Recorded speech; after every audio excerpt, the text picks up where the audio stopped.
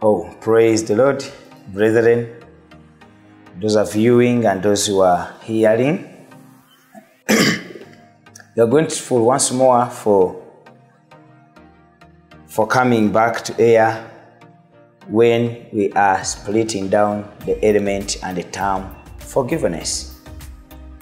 Just a quick reminder, it's once again Rogers Wanzagiro, a teacher of the word, a teacher of the soul by God's grace.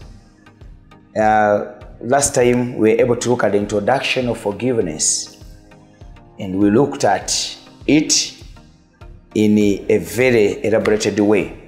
Just a quick reminder, one more thing you don't have to forget, that when you have a wound at heart, whether accidental or intentionally, that you are holding somebody, you've chosen not to forgive him, just get it from me as a reminder that you have chosen the route of disobedience, and therefore you'll be tormented the rest of your life. You'll be judged and you'll get no blessing. But the good news of their side, that when you choose to obey the voice of the Lord to forgive, we agreed, and the principle says that you are going to be blessed and you'll heal. Now, also put in mind, as you proceed the next series of the requirements of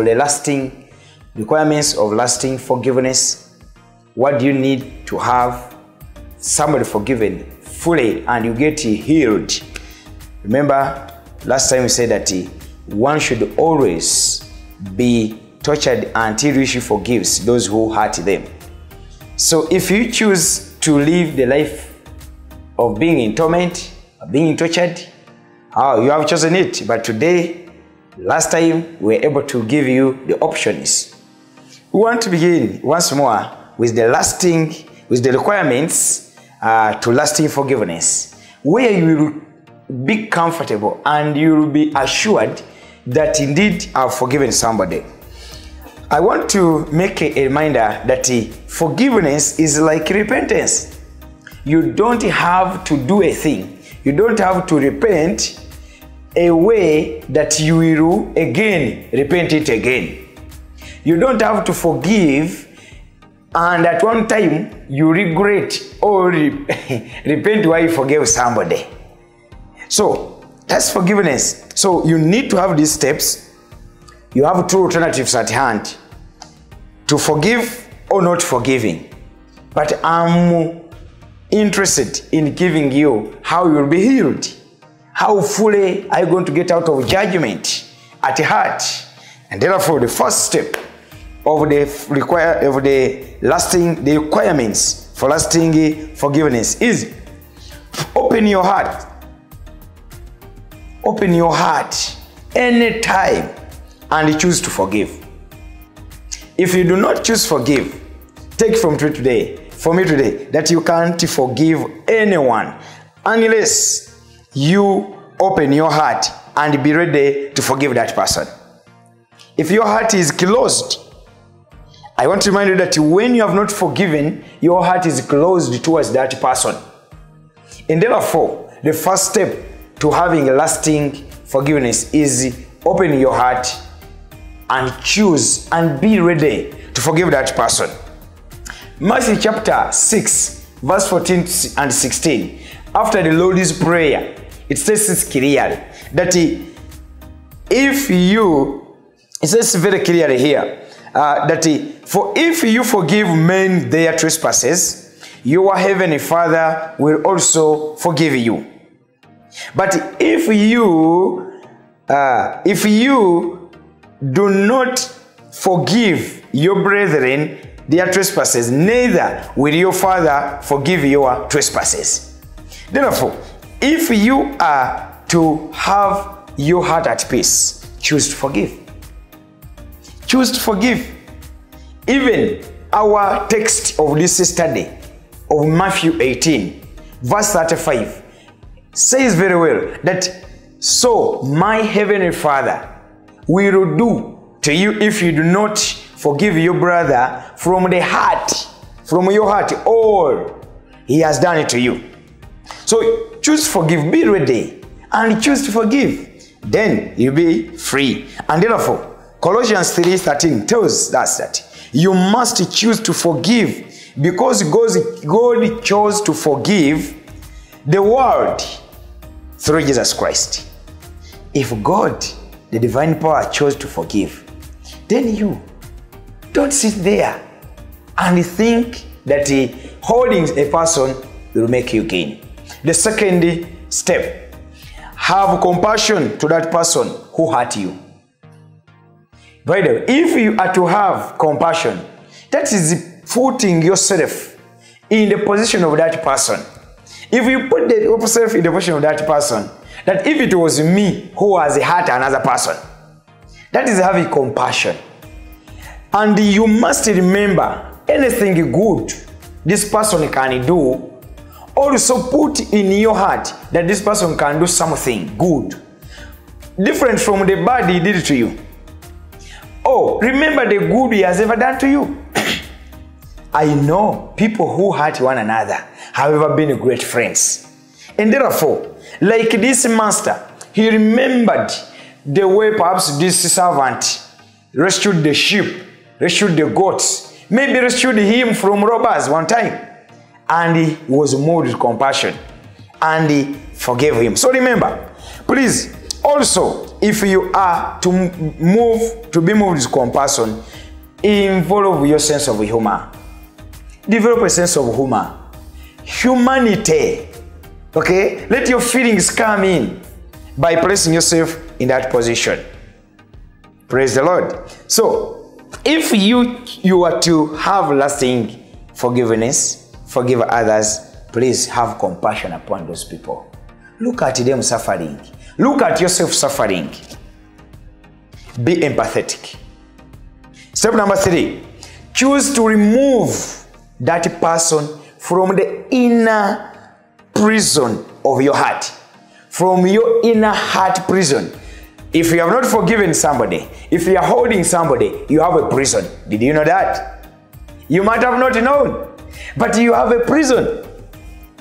It has a door. It is built in you. That person is hidden there. You have locked it yourself. Even some of you have thrown the keys. You don't want to know. Somebody is there suffering in a cage. Inside the small, it can be even a prison of a big room. But in your inner heart prison is a small cubicle where you have placed that person. He can't turn.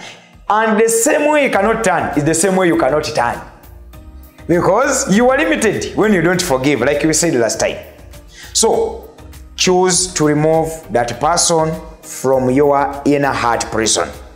If you are to do this, you must separate this person from the trespass.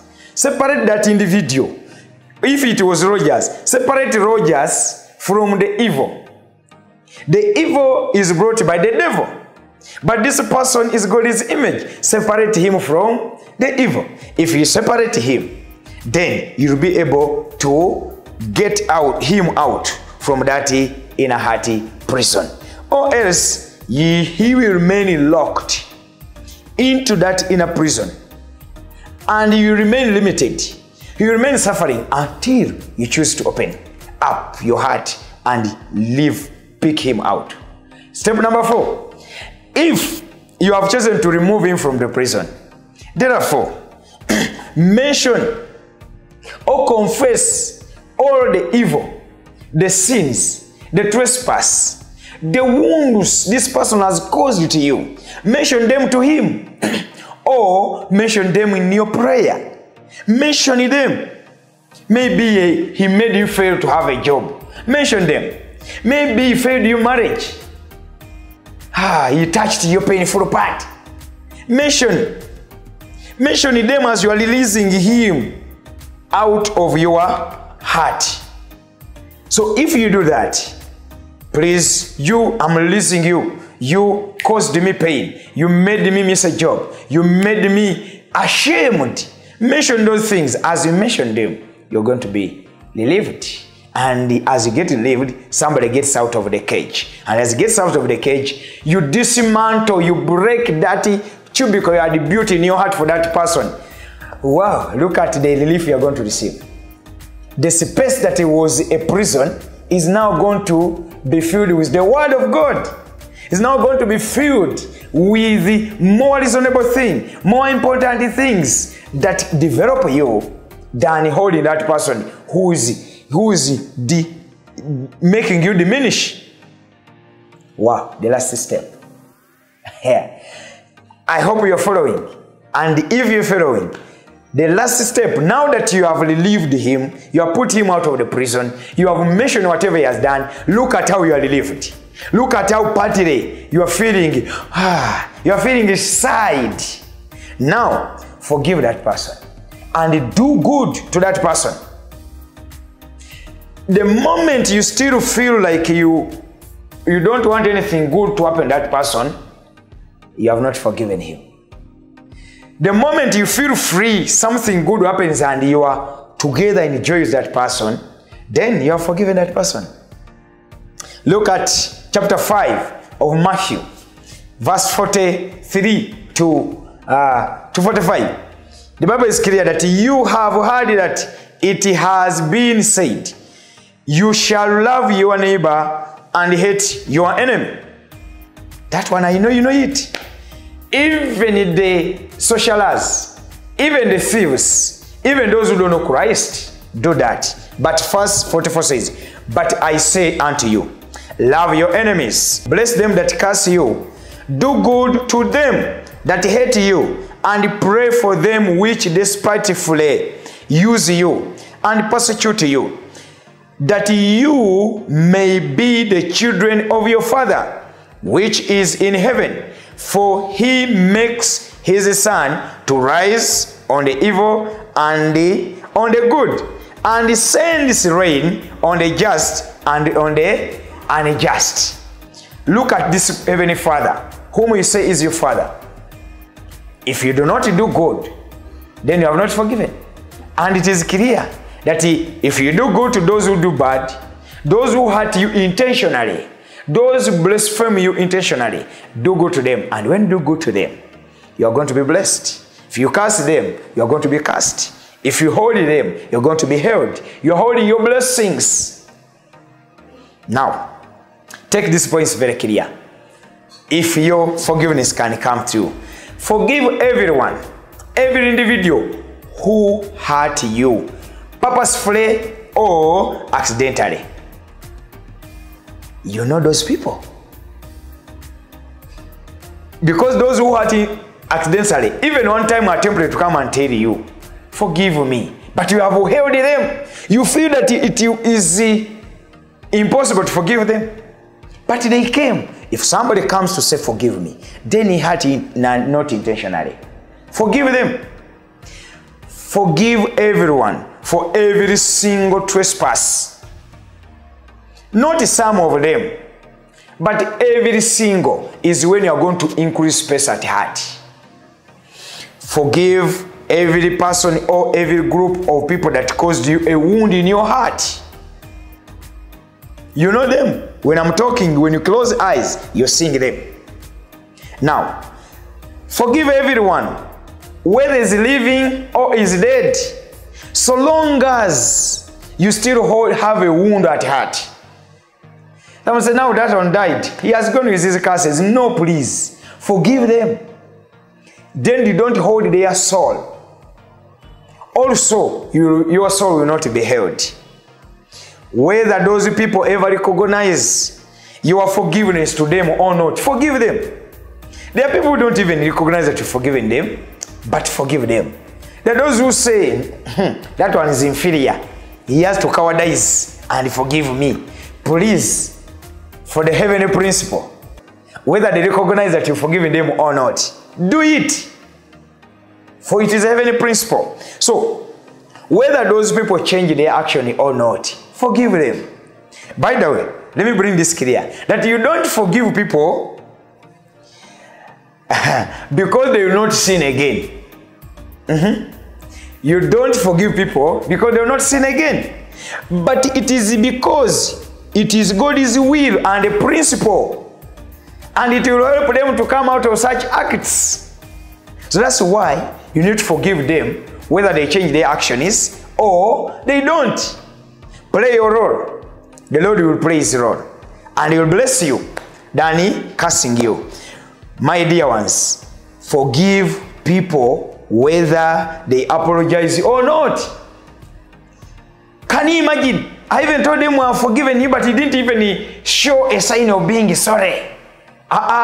Whether they apologize or not, forgive them. And I want you to make this clear that I'm making this one clear that forgiving does not mean that you accept evil.